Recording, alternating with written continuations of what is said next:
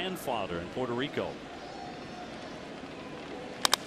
Ropes that one into the alley. That's a gap shot onto the grass. It's going to keep on rolling up against the wall.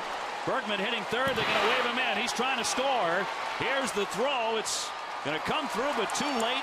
And St. Louis has the lead 1-0. So they capitalize on that error right away. Well, Yadier Molina is mostly known for his defense over the years, but he continues to improve at the bat. And this is an absolutely amazing at bat where he gets on a low pitch, gets under it, and drives this ball.